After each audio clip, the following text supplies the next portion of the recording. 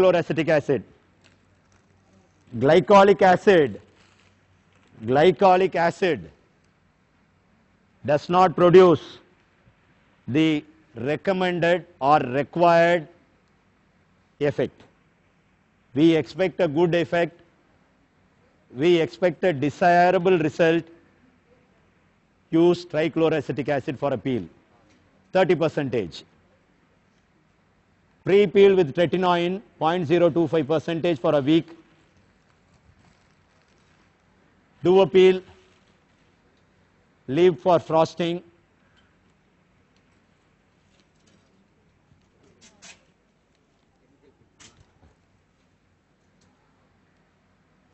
Post-peeling, along with sunscreeners, first 2 days topical steroids, followed with hydroquinone for 2 weeks. It will give around 50 to 70% results.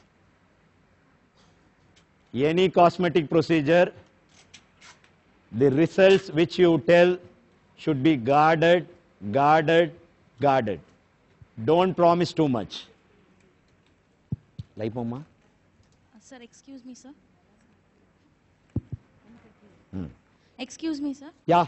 Sir, in case of facial rejuvenation or facial procedures. Sir, be louder, ma'am.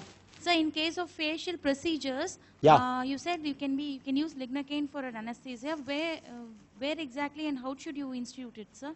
I am not able to hear you, ma'am. Sir, in case of facial procedures, yeah. you said lignocaine can be used instead of topical anesthesia. Yeah. How should you use it, sir? How should you apply an anesthesia? I will do one thing, ma'am. The next case, I will show you how to inject it, right? Okay, sir. I thought it's all simple, ma'am. No, sir. A doctor from Kerala, I think Kerala, right?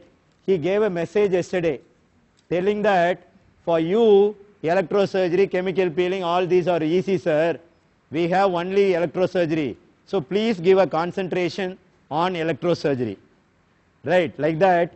I think I have to give a concentration on this anesthesia also. Yes. I thought it's just going to be simple. No, sir, face alone, sir. I will give, ma'am. Yes. Don't and worry. One more doubt, sir. Yeah. Sir, in case of punch grafting in vitiligo, what about post-puazole or narrowband UVB? Is it beneficial, sir? Much more than single. You see, ma'am. You see, targeted phototherapy will be very beneficial. Targeted phototherapy, because you are going to target only the vitiliginous tissue. There is no dispersion. One, there is no side effects of the ultraviolet radiation also. The targeted phototherapy will be better. Okay. One.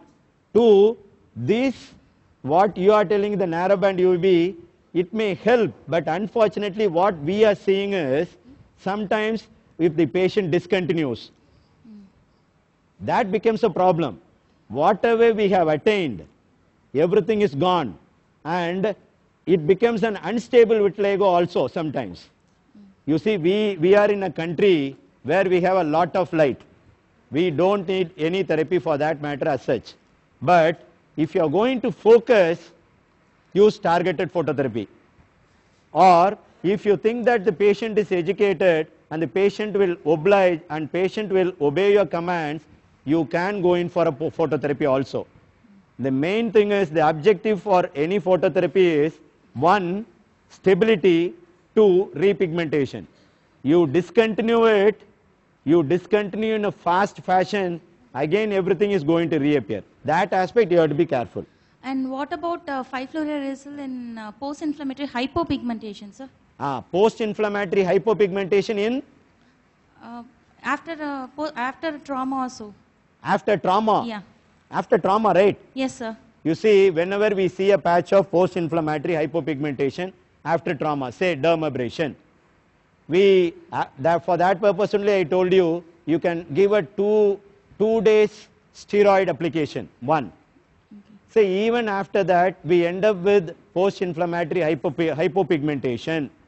With any topical therapy, it's not responding. It's something like this. Your bone goes for fracture, reunites in a wrong fashion. What you do? Break it and reunite it. Same way, you can abrade that skin, Leave it to pig